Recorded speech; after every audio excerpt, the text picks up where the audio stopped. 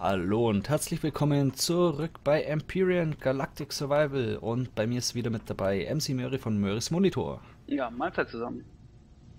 Hier ist schön, unsere Felder wachsen und gedeihen und wir haben einen flugfähigen Escape Pod, aber er kann fliegen, also ist schon mal ein Fortschritt.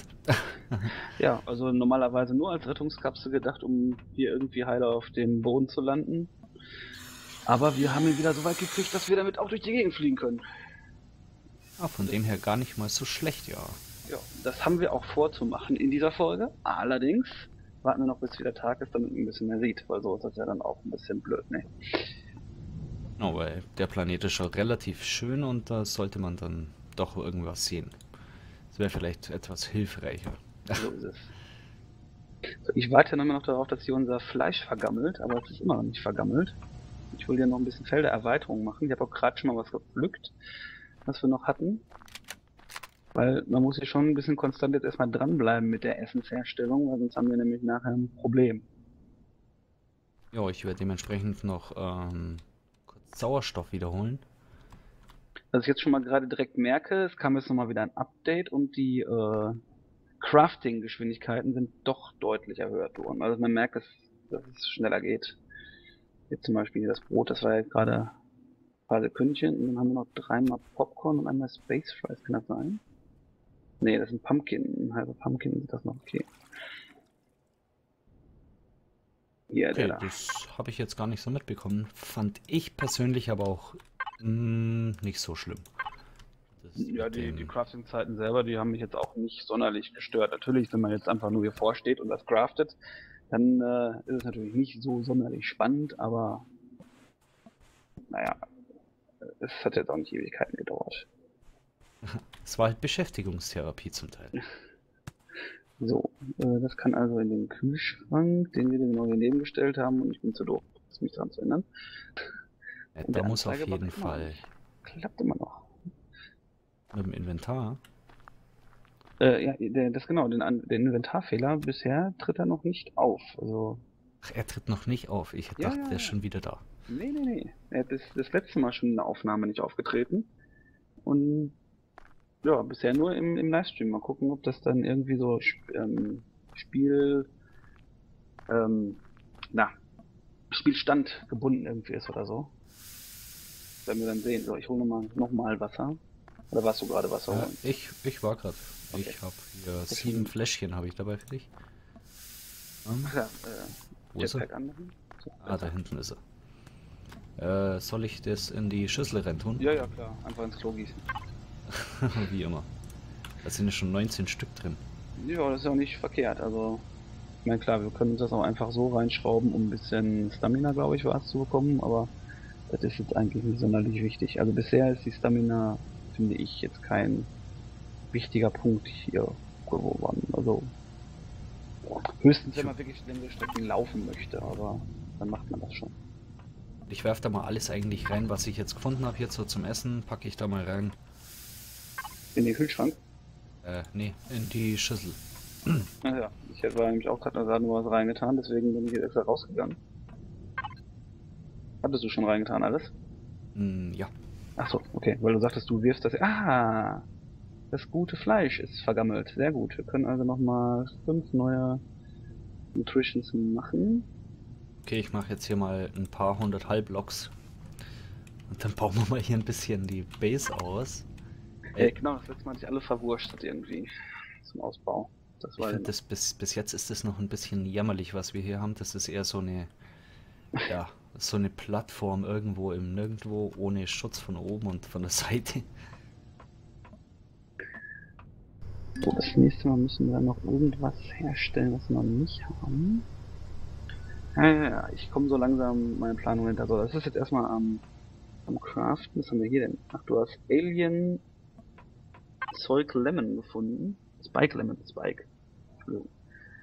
Alien Spike Lemon, was kann man mit der denn machen? Hm, Ja, schauen noch wir ein mal. Alien-Limonade. Gibt's das? Ich weiß es nicht. Keine Ahnung. Steht uns bald Floor zu.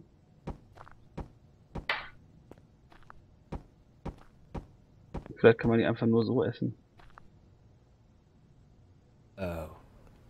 Wow! Nee, doch nicht. Oder doch? Siehst Ach, du krass. das nicht?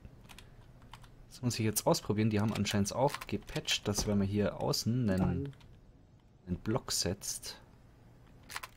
Nee, doch nicht. War Einbildung. Falscher Alarm. Wir könnten noch einen Zwischenzoll machen, sehe ich gerade. Dann können wir auch nochmal. Ja, den können wir natürlich jetzt noch nicht machen. Ich vergesse mal, dass es dann nicht eingereiht wird hinten, sondern dann weiterhin vorne. Aber fällt ja jetzt raus.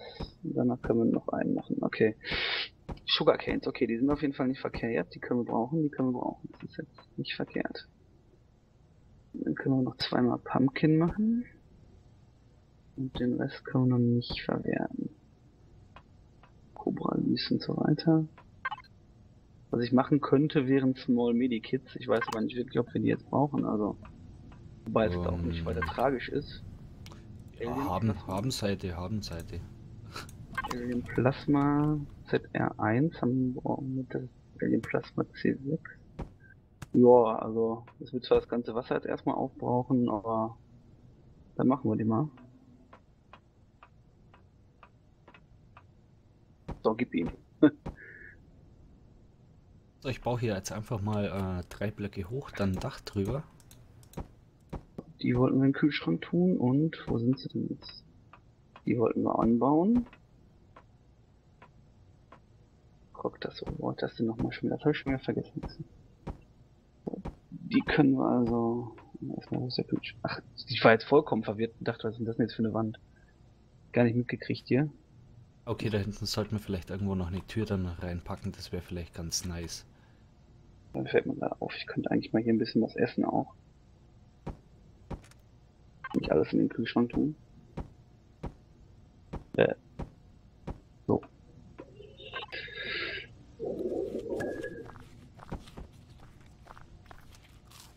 So. Und das auch noch. Ah ja. Dreiviertel voll. Gut. Also wie gesagt, so Unsinnigkeiten wie Türen und Lichter, die kann man dann nachher noch Ja, einsetzen, aber geht schon hier runter. So, geht doch. Dann kann das Beet noch weiter wachsen jetzt.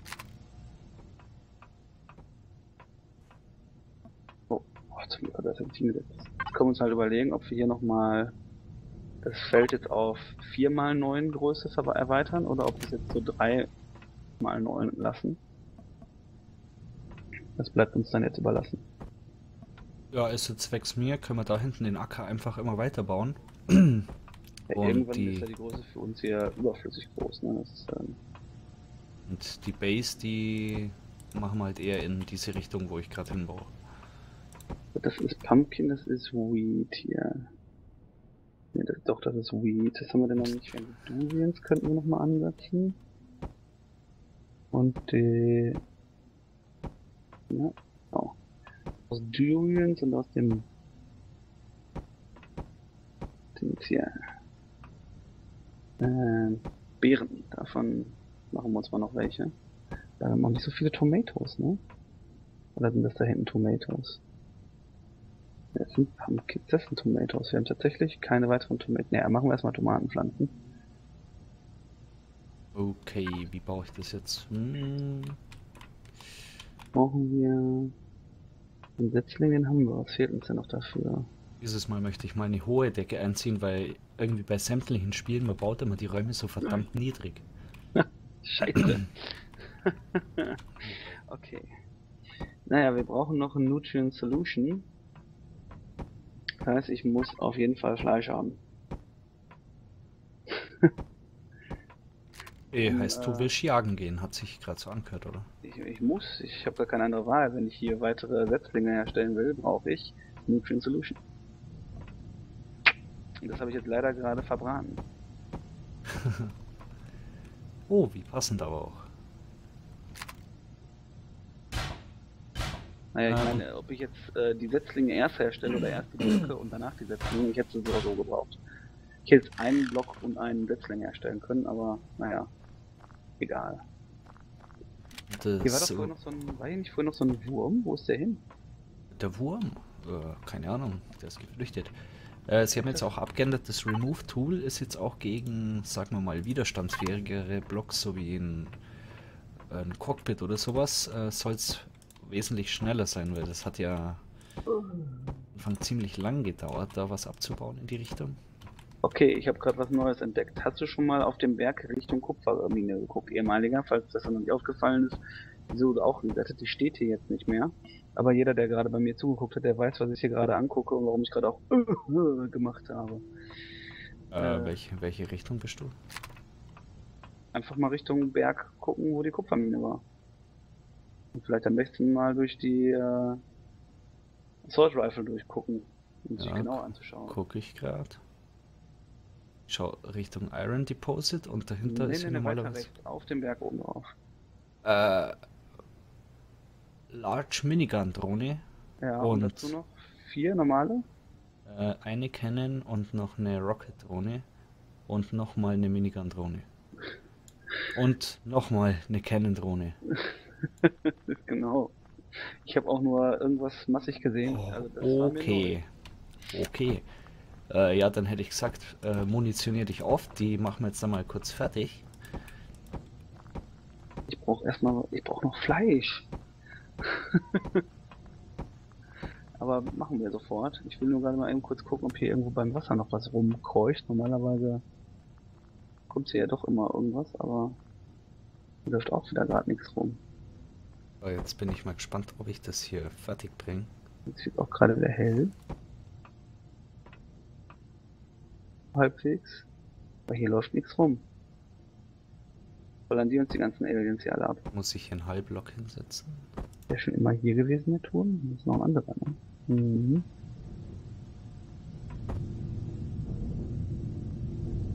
Und dann haben uns auch hier hinten die Viecher wieder hingespawnt. Ich glaube nicht. Das Mutterschiff scheint immer noch clean zu sein. Clean, wie sich das anhört. Areas clean. Oder clear, besser gesagt, ne? So, Clear. jetzt hier. Ich habe hier mal schon einen schönen Aufgang nach oben. Hier ist nirgendwo ein Tierchen. Also Ah, tatsächlich. ich sehe dich. Nirgendwo. Laufanimation ist Hey, jetzt habe ich aber eins gehört. rechts neben dir müsste ein Ah, Dinosaurier die sind sein. gerade gespawnt. Die waren hier nicht. Ich bin doch nicht doof.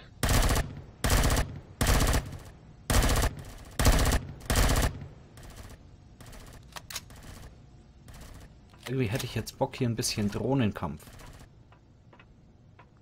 Na, ich mache gerade noch mal ein bisschen Wurmkampf. Wie viel Munition habe ich? Okay, 128 Den Schuss, hast du ja das erledigt gerade, ne? sollte reichen. 4 ist schon mal nicht schlecht. Wir müssen erstmal noch ziemlich viel Fleisch vergammeln lassen, leider. Schon ein bisschen, vor allem die große Minigun-Drohne, die sieht halt echt bösartig aus. Ja, doch, muss man sagen. Ich glaube, ich warte mal, bis hier Kollege Möhre kurz ein paar Minuten Zeit findet. Ja, Sekunde. Den Wurm will ich mir noch holen, ja? Nein! Ach, in dem Moment muss ich nachladen. Danke. Aha. Gott sei Dank hier aber schon unsere Base quasi eingebaut. Das heißt, wenn die jetzt dann angreifen, die Drohnen. Sind wir da drin sicher erstmal, ja? Ja, und es hat ja auch mal geheißen, dass eigentlich in der Nacht ein ab und zu mal Drohnen angreifen sollen. In Zukunft irgendwann. Aha. Wolltest du nicht gerade nur noch einen Wurm? Ich mach keinen Wurmplatz, sondern einen Dinosaurier. Jetzt komme ich aber auch sofort. Den ernte ich nur noch eben. Weil ich dachte, wenn jetzt hier schon mal gerade noch einer rumläuft, dann nehme ich den auch noch mit. Oh, ich höre noch. Ist auch noch ein Wurm und noch ein Dino. Okay, ja, okay. Dann habe ich jetzt nur noch den mitgenommen, weil der hat es gelohnt. Das waren 5 auf einmal. Sehr gut. Das war immer wichtig. Haben wir noch Munition-Nachschub? Haben wir nicht, ne? Derzeit noch nicht, da müsste ich erst noch Magnesium, war es glaube ich, Mhm. abbauen. Haben wir aber noch nicht. Oder zwei große Minigun-Drohnen und 1, 2, 3, 4, 5, 6, 7 normale Ja, Drohnen. ich weiß nicht, ob wir die irgendwie anlocken können, wenn wir von hier aus irgendwie darüber schießen oder so. Vor allem, ich weiß auch nicht, warum das immer mehr wären. Das sind jetzt zwei große und Kurz einmal Sauerstoff. sieben kleine, also das ist schon... Ja, ich weiß nicht, wie gesagt, ob wir eine anschießen von hier hinten mit der Assault Rifle, ob die nicht vielleicht rüberkommt. Können wir einer nach der anderen vielleicht so taktisch ausschalten, weil ich Ja, glaube, ich hab's. alleine gegen die werden wir, wenn wir da reinlaufen direkt, sag ich mal, ziemlich übel verlieren. Du stehst oben auf dem Dach, ich guck mal an. Auf 390 Meter? Nee, ich bin hier unten am. Ich war noch nicht hier oben, deswegen mal gucken. Oh, okay, okay. Ich laufe hier gerade unten entlang. Aber die reagieren nicht. Oh, jetzt.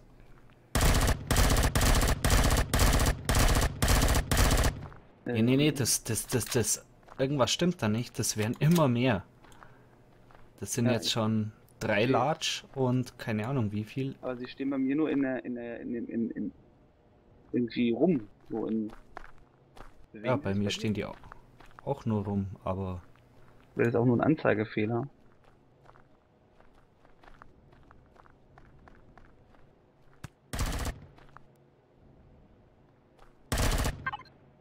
Man trifft sie auch nicht wirklich, ne? nee, vor allem fehlt mir jetzt dann auch die Munition, die zu bekämpfen, falls die reagieren.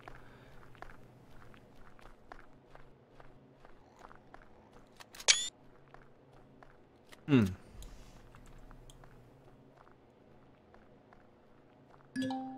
Kopper.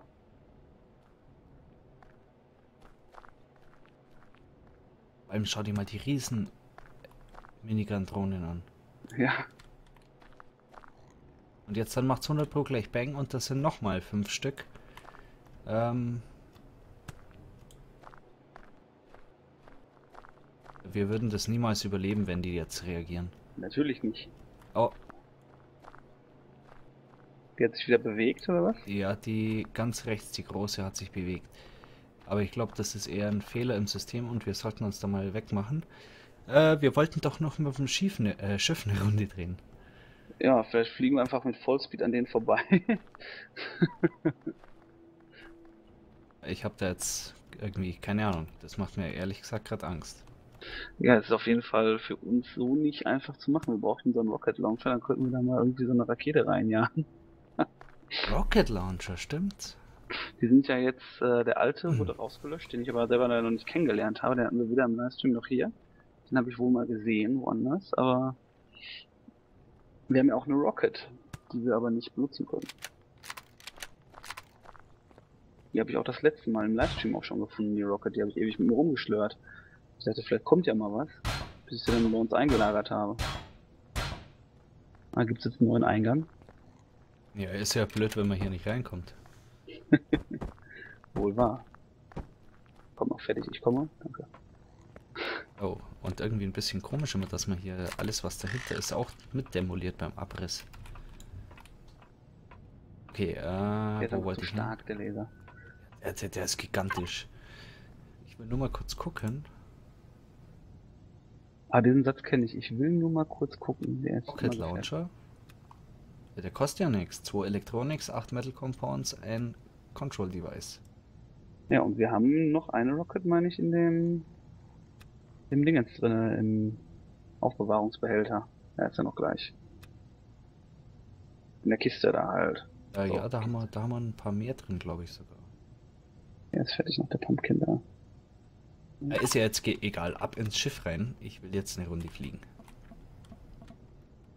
Warte, ich muss noch mein Inventar eben lernen. Das Essen. Und Essen brauchen wir hier. Zack, zack, zack, zack, zack, zack, zack, zack, zack. Rüber. Ach, ich sollte mal Sauerstoff tanken. Haha. Jo, dann nehmen wir noch mal eben kurz hier kleine Nahrung zu uns. Irgendwie bin ich gerade gespurtet. War nicht so cool. So. Da mache ich auch gleich nochmal eine Snackrunde mit. Dann jetzt wird es nämlich schon eng da in unserem Behälter. Da ist nämlich nicht mehr so viel drin. Da muss schon wieder ordentlich was nachgecraftet werden hier. Ja, doch, durchaus. Also das Futter bringt zwar nicht so viel, aber das Geile ist halt, die Möhre macht immer relativ viel und dann passt es eigentlich. Ja, in meiner Hoffnung, dass es dann auch reicht, was ich dann herstelle. Die Kartoffeln. Keine Ahnung, was das mit den dummen Drohnen da oben soll. Das ist wahrscheinlich wirklich tatsächlich einfach ein Anzeigefehler, bla bla. Das kann ich nicht erklären. Also jetzt rein hier in den Hobel. Ja, ich stelle noch eben kurz ein, dass er mir noch 2 Brote hinterher machen soll und dann Okay. haben wir es auch wieder. Nur noch mal schnell Brot Ja. in den Ofen. Ja, das mit dem Fliegen hier, ne? Ist unfassbar. Warte, machen wir es von hier aus, da wird's gehen. Wenn ich nicht runterfallen würde. Ah, das mit dem Jetpack, das ist echt noch so schwierig. So, ich sitze drin. Und ich habe jetzt von hinten die Ansicht. Wie konnte ich nochmal die Ansicht wechseln? Hab ich schon mal vergessen. Mit V. V. So, jetzt sieht man es bei mir auch von hinten. Aha. Aha. Okay. Guck mal nach hinten raus. Ne, kann ich nicht. Machen die was? Ich sehe leider nichts. Ja, aber. Nur von außen also, aber ich Nee, sehe die reagieren nicht. Die reagieren überhaupt nicht. Mir reagieren, ne? Mir soll es recht sein. Ja, wenn wir da hingehen können und dass sie sich ohne zu wehren abschlachten lassen, wäre natürlich auch was. So, da rechts sieht man jetzt schon, aber da vorne ist eine, die reagiert. Genau, da vorne ist hier mal so ein Turm. Genau, der hat auch Raketenwerfer an Bord, das heißt, der könnte uns hier schön auseinanderschießen. Da müssen wir echt aufpassen. Das habe ich nämlich schon gesehen. Und so können wir uns natürlich jetzt wesentlich schneller über den Planeten bewegen. Vor allem so kann man auch, sagen wir mal, Ressourcen anfliegen und die dann komplett abbauen und auch ohne Gefahr hier, wie ich das letzte Mal hier quasi zu ersticken, einfach wieder nach Hause zurückkehren. Und da ist auch Silikon entdeckt worden. Ah, und ist, die wurden zurückgesetzt, Das heißt, wir können hier nochmal Silikon ernten. Das ist ja nett von den Entwicklern für uns. Haben wir nicht gemacht. Und wenn er jetzt rechts unten guckt, dann sieht man, wenn wir jetzt nur so ganz langsam durch die Gegend gleiten, dann können wir knapp noch 2 Stunden durch die Gegend fliegen mit dem Ding. Genau, das ist so die Energieanzeige. Jetzt muss ich kurz gucken. Ja, Tatsache, die haben das zurückgesetzt. Nee, da ist mein Buddelloch. Da bist du runter. Jetzt ausgestiegen. Ja, ja, da bin ich runter. Dann gehen wir auch nochmal gucken. Hier. Jetzt ist er wieder ohne uns abgehoben. Das ist aber auch einer. So, kann ich jetzt von hier hinten aufpassen, dass er sich mit seinen Düsen verbrennt. So, bin wieder drin. Ein bisschen mit Vorsicht zu genießen, wer in die Nähe von den Düsen kommt. Ja, der verbrennt jämmerlich. Und Kobalt. So, Folge ist aber auch schon wieder zu Ende hier. Wollte gerade sagen, so langsam dürften wir doch eigentlich hier. Jetzt drehen wir noch eine kleine Runde. Das war jetzt doch ein bisschen jämmerlich, sagen wir mal. Und gucken wir uns einfach hier noch mal ein bisschen um. Schon der erste Flug, dann muss man da auch ein bisschen mal Strecke hinter sich bringen.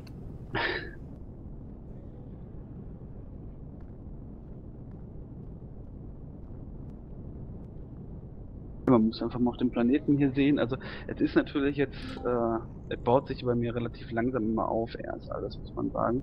Das liegt natürlich jetzt wieder an meinem Rechner. Ich denke mal, das kann man bei Kamin ein bisschen besser einsehen. Ich weiß es aber nicht. Ich kenne es ja nicht. Jein. Teils. Also man sieht schon, dass es auf einmal hier wieder plopp macht vorne und dann baut sich das Terrain ein bisschen auf. Es ist halt auch noch Early Alpha, Prä-Alpha. Prä-Alpha, genau. Man sieht es links oben, Prä-Alpha 2210148 haben wir jetzt. Also von dem her muss man da schon ein Auge zudrücken und ich finde das ansonsten eigentlich nice, das passt so. Genau, die haben sich momentan, machen sie auch hauptsächlich eigentlich erstmal ein Bugfixing. Okay, jetzt können sie natürlich gerne ein Bugfixing machen, was die Drohnen da oben angeht. Okay, vor allem hier ist auch gerade die eine Drohne, die ist hier voll gerade hochgeschanzt. Steht jetzt hier in der Luft. Aber die hätten uns auf der Nähe schon lange angegriffen. Und vor allem, wie viele das halt sind, das ist. Ja. Also den Fehler, den wir da... Okay, eine schießt, zwei schießen. Ach, Sorry. echt? Ja. Hab ich so nicht Das mitgekriegt, ja. gar nicht mitbekommen. Okay. Nö. Passt, verfolgen die uns. Ich habe extra nach hinten rausgeguckt, habe ich nicht gesehen. Okay. Aber zwei Stück haben geschossen. Okay, das macht jetzt nichts. Ich lande jetzt gleich mal oben auf dem Dach hier. Ja, Da warum nicht? kommt noch ein Landepad drauf. Weil wenn man hier immer vom Boden weg arbeitet, das ist unser einer nicht würdig. Genau. Oh, schön hier runter. Sanft aufgesetzt. Sehr Coole schön. Sache. Nice, nice. Ja, vielleicht gehen wir dann doch nochmal in der nächsten Folge da hoch und versuchen mal die Area ein bisschen zu clearen. Wenn uns da nur 2 angreifen, die würden wir nur noch schaffen. Wenn Kamin nicht dabei stirbt, beim Ja, Runterspringen. während er von der Base runterjumpt. Nee, genau. Wir können mal versuchen, ob wir da oben was reißen, aber ich... ja. Und die Möhre. Aber das werden wir dann nächste Folge machen. Also, wenn es euch gefallen hat, lasst uns doch einen Daumen nach oben da. Ihr könnt es auch gern beim Master McMoehre himself auch nachgucken. Link dazu ist unten in der Videobeschreibung. Andersrum natürlich genauso. Und wir sehen uns dann beim nächsten Mal hier bei Empyrion Galactic Survival. Ciao, macht's es gut. Haut rein, ciao.